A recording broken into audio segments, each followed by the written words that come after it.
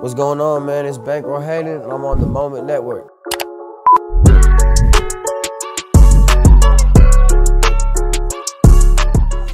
Bankrol Hayden, man, I really appreciate you for being on the episode. How you doing today, man? I'm doing great, man. Thank you for having me.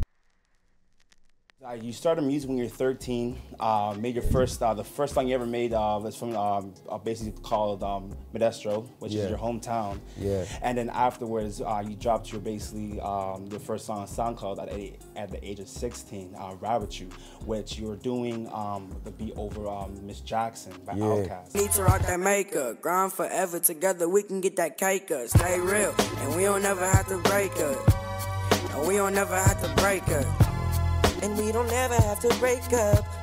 And we don't ever have to break up. I'd love to know, like, what was the inspiration behind that song and behind the beat and everything? Yeah, I just used to honestly freestyle with that song with my friends when I was little in the garage. Like, we used to always put on beats and rap together, and they would just like hear me rap and stuff. So I'll rap with them and they would rap even if it wasn't good. Even if they didn't sound good, it would just be hard. But we always used that instrumental, so I got so used to that beat, I said, let me put a remix out.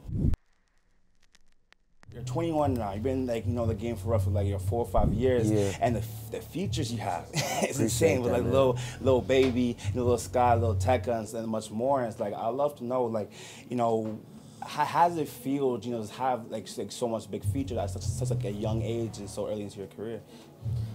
Yeah, it's a blessing, man. I'm grateful. I'm thankful for everything, man. I'm happy that these people are giving me the opportunities to work with them too. So I was listening to your album 29, and I was listening to Banana, and you mentioned cancers, right? Yeah. So it's like for the fans, like is Cancer your favorite sign? For the fans, or shit, Leo is my favorite sign. Leo? Why Leo? Shit, I don't know. It's fine. It's the vibe. Out of your whole career, what was the most memorable part of your career so far? Being on tour and everything, but I know you've done a lot of things, but what was the most memorable part about it? I don't know, man. Just going to Canada really has been probably gonna be the best memory, I feel like. Love it. Yeah, honestly, it's super cool out here, man. I love it out here. I seen the album's called 29, right? Before we get into the album, obviously, I seen you use 29 a lot. What was the purpose of the number 29 to you? Yeah. What was the inspiration behind it? So it was like the day my grandma died, November 29th, when I was about 8th grade, 15 years old, and then I got into my car crash. Yes. November 29th, years later. So you know what I'm saying? It was like. Coincidence. And even just talk more about it. But first of all, my condolences to your grandma and to your peoples and everything. But even to talk about that, because even though you went through the car accident, but what impressed me the most is the fact that you didn't allow that to use it as an excuse of just kind of just fall back. You still went to the studio and you created a song, song with 29, which has I recorded that song in a high chair. You ever seen like them high chairs? Yes. Because I couldn't even stand at the mic, so it was like we had like this high chair. I couldn't stand up for like 10 minutes. I'd get dizzy because I was on so much medication and just some of my injuries were just so painful that I couldn't stand up too long. But I just turned it from a negative to a positive. I could have let that shit eat me alive, and I could have got depressed. I could have took the other route, but I seen the light at the end of the tunnel. That's why I preach to people: pain is temporary. And 29, man, it's the same, man. It's the same shit, man. Pain is temporary, real time. And what was that push that made you nah, I'm gonna keep going? What was that push that what was going through your head through the process of you creating the song and Man, I don't know. It's just like my only choice, man. I didn't want to fail. You know what I mean? I wanted to do better and be a better person, do the right thing. I was getting to the album 29, honestly, man, the album's super dope.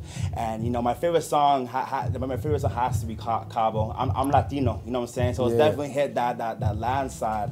What was kind of the inspiration of your new album? Shit, man, I don't know, man. It's about 2 years of me putting it together, man, from the Latin side to the piano beats and everything. But, man, It's been crazy for real. And you know, like what I realized you usually on like on your rap tip, but I was hearing you more on just more you're like more melodic, more on like on the R&B type of vibes. What was like, is there a reason why you wanted just kind of trying for the R&B or? Yeah, I'm just trying, not even R&B. I would say I'm really just trying to make timeless music. You know what I mean? So we're obviously in the city of Toronto, right? Yeah. So hearing your song Cincinnati, you mentioned your lyrics, up in the hidden hills, tucked away like Drizzy, right around your city. Lately I've been busy. Would you say Drake's your favorite artist? Yeah, Drake or Juice WRLD for sure. Juice WRLD. How's Drake kind of inspire your music in a sense? Or does he? If he doesn't, no, he does. It's really the way like his songs are structured and he's just like a hit maker. I feel like every song is a hit. That's kind of how I try to make my music. Just all hits. Right. So we're on the Moment Network, and so like, what does it mean to you to live in the moment? That's still something to this day I practice doing. Like I'm not the best at that. I try. People tell me like, man, you gotta live in the moment more and appreciate. Look what's going on, type shit. Look around you. Absolutely. I'm still trying to master that, you know what I mean? I ain't perfect. I'm trying to do that. I appreciate y'all having me, man. Thank you for being on, man. I appreciate it. And kill it tonight, man. No, thank you guys, bro. Absolutely. Y'all coming to the show? Absolutely.